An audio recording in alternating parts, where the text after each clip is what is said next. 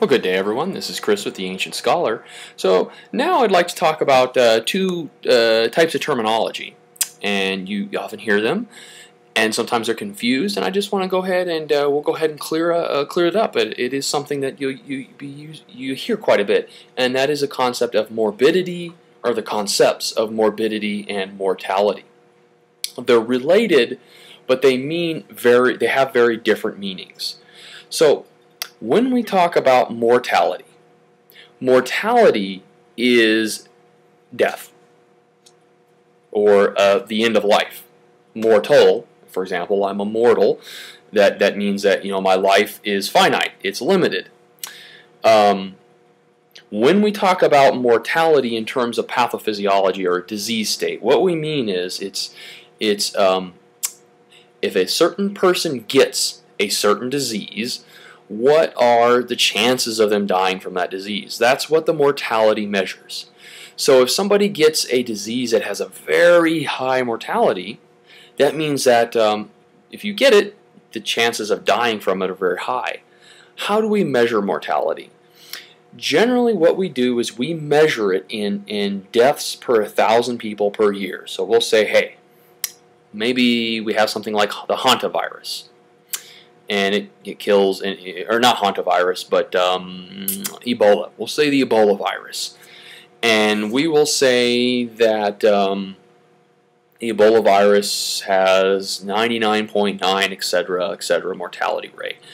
And maybe one of the measures would be that if 1,000 people got Ebola virus, 998 out of those 1,000 would die. That's a pretty darn high mortality rate. Now let's say that there's a cold virus, a new cold virus that we found causes a cold, and out of 1,000 people, 2 people per year would die. Well, that's not quite as bad. Yep, it still kills some people, but the mortality in that specific virus or that specific infection or that condition is a lot lower than the mortality in the Ebola that we talked about. Now, I don't know exactly what the numbers are. I just kind of made these numbers up. But as long as you understand what they mean when they say mortality. Now, morbidity, on the other hand, morbidity is disease causing. And basically what morbidity describes is it says, hey, if you are exposed to something, what are the chances that you get sick or you develop some sort of problem that doesn't necessarily cause death? That's what morbidity refers to. So, let's say that we have that cold, that new cold virus, and 99.99% of the people that are exposed to it, they come and they get sick. They get the cold, and they have to deal with the cold for a few days. Well, that has a really high morbidity, but the mortality is very low.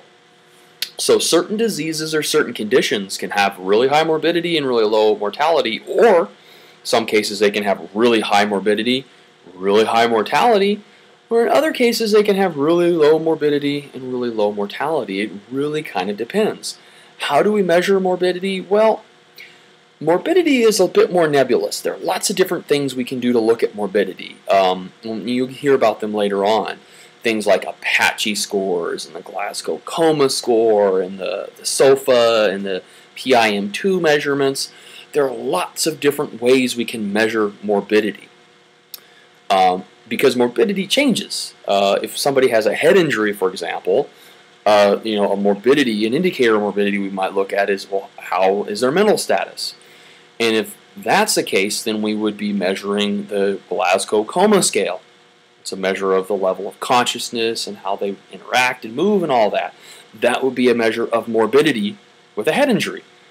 If somebody is really sick in the ICU and they've developed septic shock, they have an overwhelming infection and they're dying from that infection, and we'll probably talk about septic shock a little later on. We may use something called the Apache score to find out what their morbidity is, and sometimes that can cross over. If, let's say that their Glasgow Coma scale was really low, Well, that is significant morbidity, but it's also associated with significant mortality. So you can see there's some crossover there. But morbidity refers to a disease state. That can be, having a cold, having a low blood pressure, having a high heart rate, being in a lot of pain, being crippled, what have you. Mortality refers to, hey, is this thing going to kill me or not? So that's the big difference between morbidity and mortality. Okay, guys, take care.